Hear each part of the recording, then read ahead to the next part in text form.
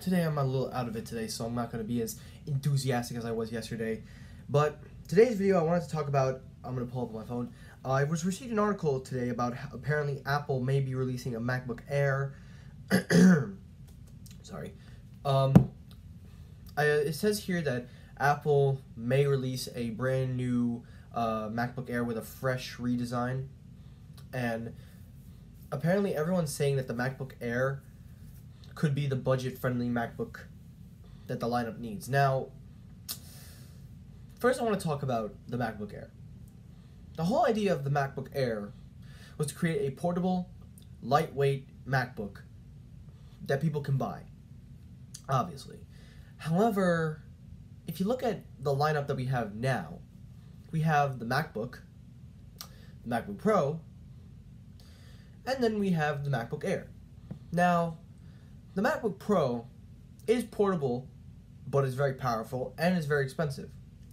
The MacBook itself is expensive, but ultra portable. And the MacBook Air is pretty much a middle in between. The budget friendly, but also pretty lengthy and pricey.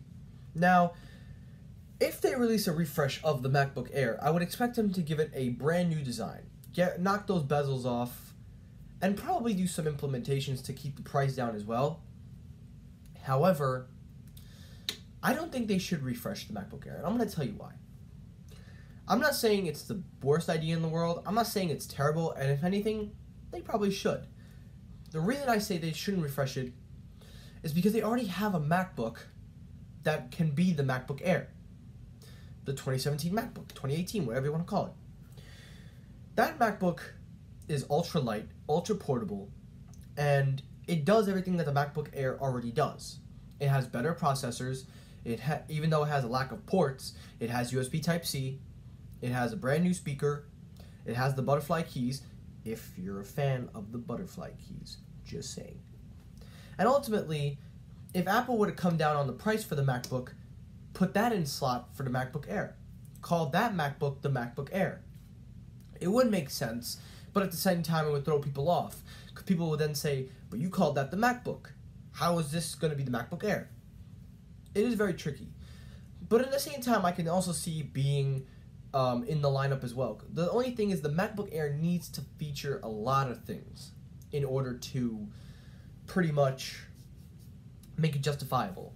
Meaning, if the MacBook Air comes out, they give it a brand new design, they take away all the ports, which is probably unlikely, but you never know. You need to charge it anyway. If they were to do that, they would be going in the route of the MacBook. So do you see what I'm saying? They could just kill the MacBook Air or rename the MacBook, the 2017 MacBook, the MacBook Air. Say that takes the place of the MacBook Air, lower the price, since the CPU performance on there is about average, pretty decent. And just keep it simple. You've got three Macs. The standard MacBook, the 13-inch MacBook, and the 15-inch MacBook. That would simplify the lineup as well. Now, I'm not saying eliminate the MacBook Air by all means, but you also have to think of it from a common sense point of view. If they're going to refresh the design, it's going to be way too similar to the MacBook. So in a way, you would kind of think, just rename it BOSE, but you never know. Apple could probably just give it brand new processors, probably give it a brand new screen, and who knows? Maybe there's some features that they can do for the MacBook Air and make it better. But from what I'm seeing right now, I don't know if they could pull that off. I think they should just rename the MacBook Air, and give that title and price it at what the MacBook Air was worth. That's what I would think.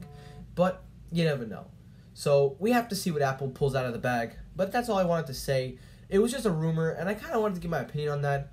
So that's going to do it for this video. Thank you for watching. Like, comment, subscribe. Let me know, what do you think of the MacBook Air? Is it going to get a refresh? And also, make sure to hit that subscribe button and turn on notifications so you don't miss the next episode or any videos that I make. Thanks for watching, and peace. Tell